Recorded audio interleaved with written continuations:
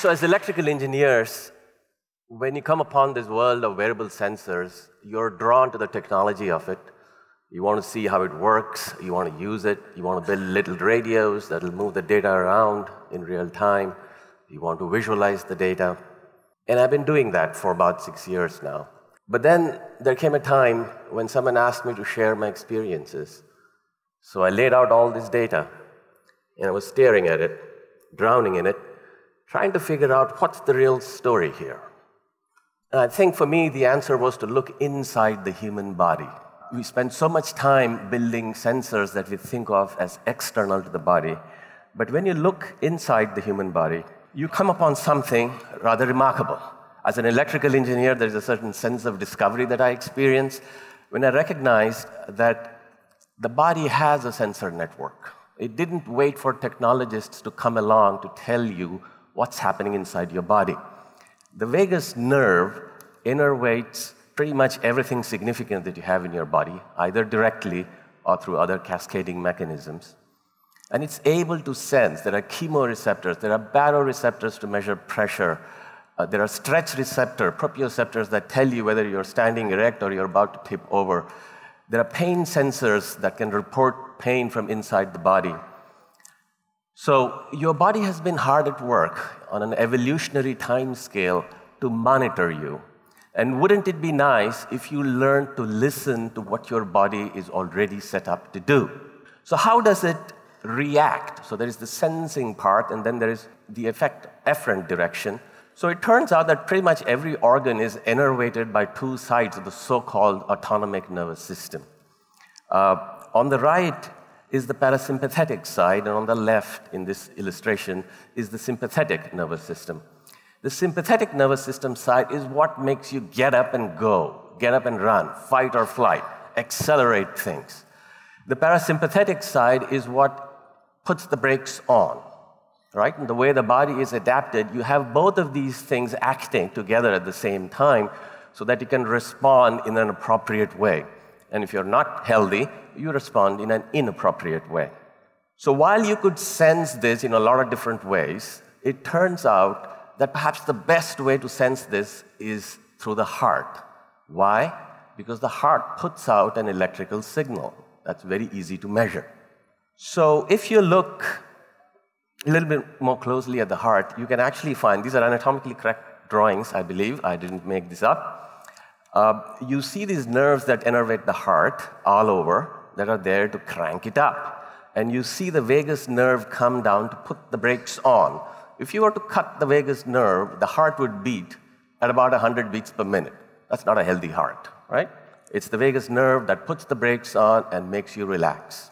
If you look at the waveform, the composite waveform that you can measure, you get these characteristic signature pattern. The highest peak there is called the R peak, R. It corresponds to the contractions of the left ventricle. It's the most powerful contraction that squirts the blood all over the body. If you look at the intervals from one R peak to the next, what you get is a time series. It's actually a random process.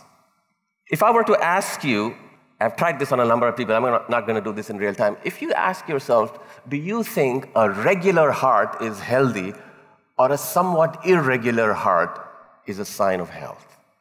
Almost everybody thinks that a regular heart is a healthy heart. It's exactly the opposite. If you watch a tennis player waiting to receive a serve, what stance do they take? Are they standing rigidly or are they gently moving around? They're usually moving around, ready to spring in whatever direction they need to go, right?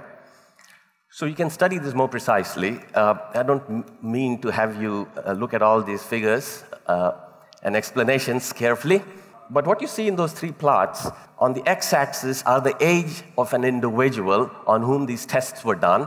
24-hour recordings were made, and it starts out at about the age of 10 and maxes out at the age of about 100. And what is plotted is measures of the variability of the heart, not the heart rate, the variability of the heart rate. And you notice that all these dots that correspond to different individuals trend downwards, right?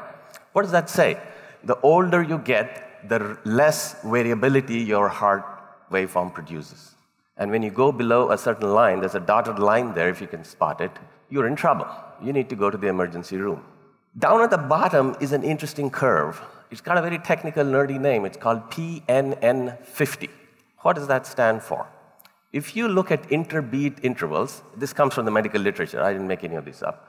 If you look at the interbeat intervals and you count the ones that deviate from the previous one by more than 50 milliseconds, then you say an NN50 event has occurred. Right? It's a measure of how your heart is accelerating and decelerating. You figure that out as a percentage, and that's what you plot. And it's an interesting nonlinear curve. There are equations that have been written. And so you could measure your heart rate variability and translate that into your heart age. That's actually a lot more motivating than just a number that tells you what it is. What we are trying to measure here is how your heart dances. The dance of the heart, not so much the dance of the body. So what do you do about it? As an engineer, you don't just want to study stuff, you want to understand how to turn the knobs.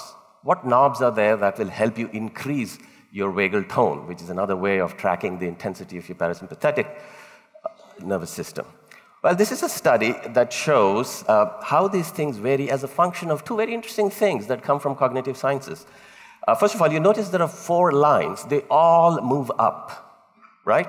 So the y-axis is the vagal tone, all right? The figure on the left, the x-axis is social connectedness. And what it says is that the more socially connected you are, the greater your vagal tone will be. The picture on the right tracks on the x-axis positive emotions.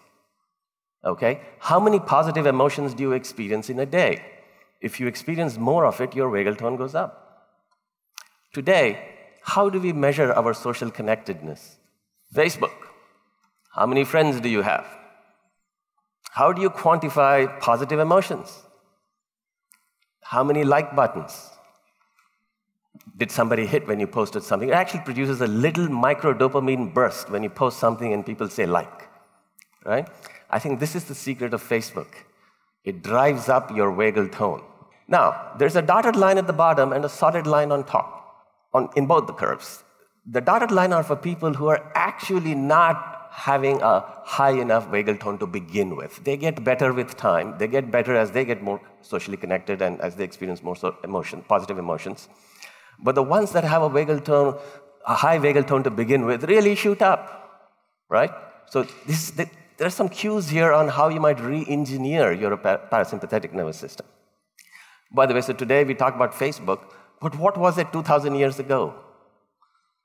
The concept of satsang triggers exactly this. You gather together with others and you share experiences and thoughts that produce this sense of positivity, right? So that was the exercise that made sense back in the day.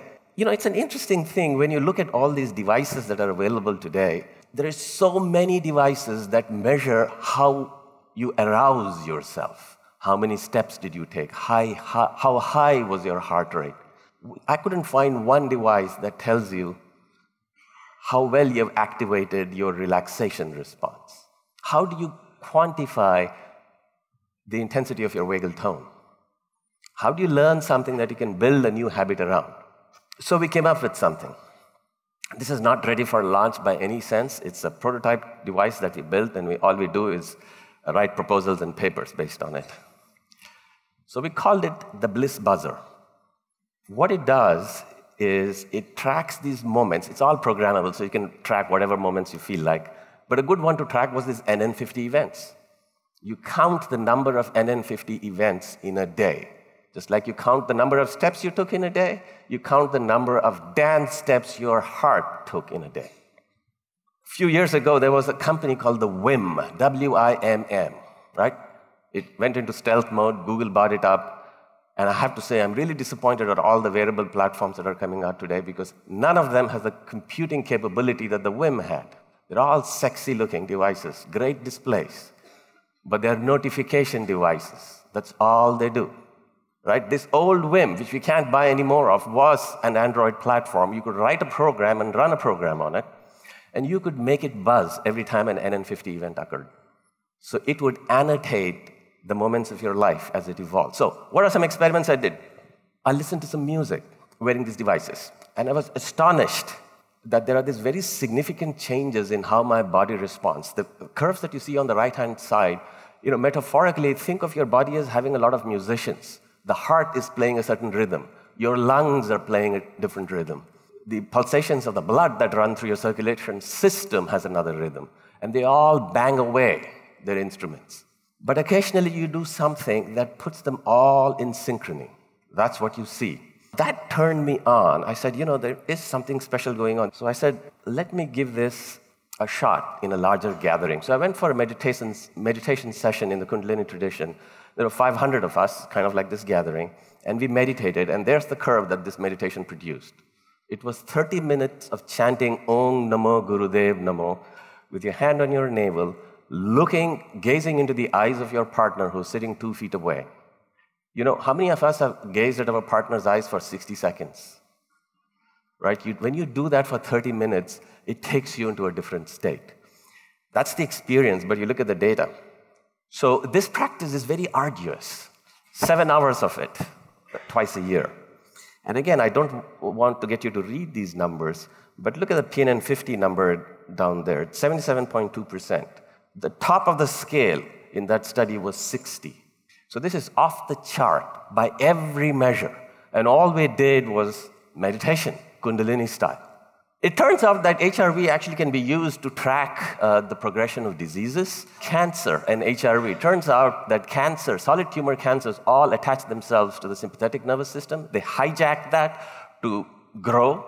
And you can pick up signals. The curves on the left correspond to people whose SDNN is less than 20, and the ones on the right, those that are greater than 20 milliseconds. And you see these biomarkers, which are much more expensive to do, that it tracks.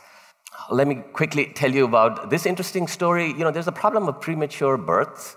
The human uterus, the mother's uterus, is designed to not contract prematurely, and then a few weeks before the child is due, switch flips. You see these two curves. There are biomarkers, the corticotrophin-releasing hormone and a binding protein. In the beginning, it's configured in a way that prevents contractions, and then later on it switches and you have contractions. That crossover takes place 3 weeks before birth, even in a premature delivery situation. You can't afford to be doing these biomarkers on everybody every day.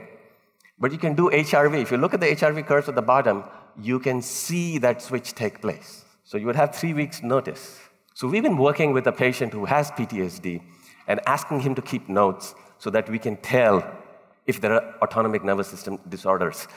Again, the curves here, if you look at the blue one, it maxes out at 80 years. This is the most stressed state you can possibly be in using this formula. This gentleman is always in that state, except one day when it dipped.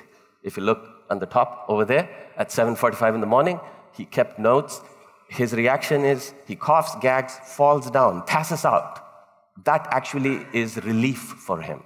And then he goes back into this stressed state and stays there for the next 14 hours. People with PTSD who suffer from this cannot drive. They're not allowed to drive because this can happen in the middle of a driving incident because it's a trigger event. We can find measures here. Let me wrap up with just this one tantalizing possibility. Ebola is a big concern globally. What do they really do right now to screen for Ebola? They take your body temperature in a large public health context, right? That's all they do. But here's the study. Mittal and others at the All India Institute of Medical Science published this a few years ago. They looked at a bunch of HIV-positive individuals who had not developed AIDS, who showed no signs of AIDS. So this is not a study about Ebola, it is a study about HIV. Look at the difference between the curves you see for the control subjects and the HIV positives, right? Your body knows, your autonomic nervous system knows that you've been exposed to HIV and it is trying to fight it, trying to adapt to it. A 6th grader can tell the difference between these two curves. We could all be wearing heart rate monitors that will give us that sense of confidence that even though we might be going through spaces where you could be getting infected, that you aren't. But it turns out that you can actually entangle with other meditators, so there's a reason why you practice together. It turns out that you can relate these effects at deeper and deeper levels. That different kriyas, it's a combination of hand gestures, breathing, asanas, and chants, actually produce different effects on you. Just like not all pills are the same, not all kriyas are the same, and they affect you in new ways. So let me summarize by pointing out, we have a sensor network in us. Most of us are alienated from it. We don't know what it's telling us because we've tuned out. You can use technology to tune back in. So you pull those signals and amplify it. But after you do all the sensing, you've got to do something to change. And I think going back to old India, and maybe around the world too, gives you practices that you can measurably determine what difference does it make to you. Thank you.